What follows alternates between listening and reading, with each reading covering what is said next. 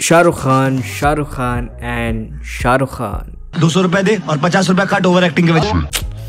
No, it's entertainment and entertainment. But SRK is entertainment, man. If you guys haven't watched the movie yet, go watch the movie and then come to this review so I don't spoil your fun. So with that out of the way, hey everyone, welcome back to my channel, and today we are here to talk about the movie JAWAN. This movie has crossed 1,000 crores and it's his second movie to cross 1,000 crores this year alone. There's gonna be a third movie coming up end of the year, so we have to wait for it. But let's talk about the movie JAWAN today.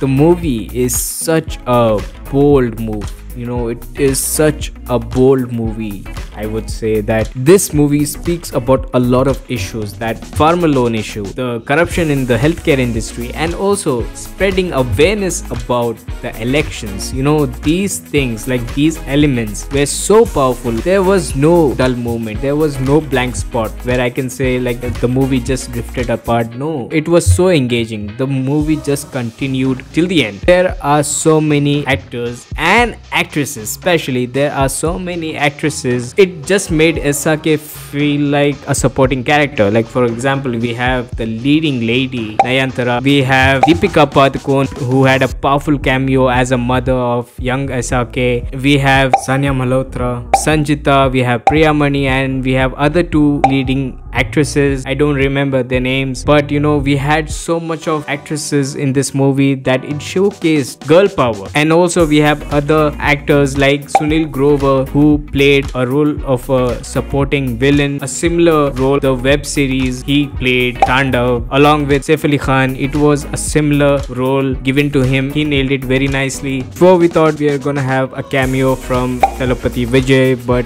it didn't happen. It was replaced by the cameo of Sanjay Dutt as a politician, which was fun to watch. The messages that were said in the movie were so perfect. It was on point. Like there was no place where it felt a nonsense. Like it was just the right thing. And also SRK nailing double role. I would say I'm a fan of the father character, his way of fighting the enemies with the earphones. It was such a fun. I just became a fan of Vikram Rathod. Yeah, it was all about Vikram Rathod in the movie. I got confused to a point where who is Vikram Rathod? But later when the father character came to save his son in the factory, then I understood this is him.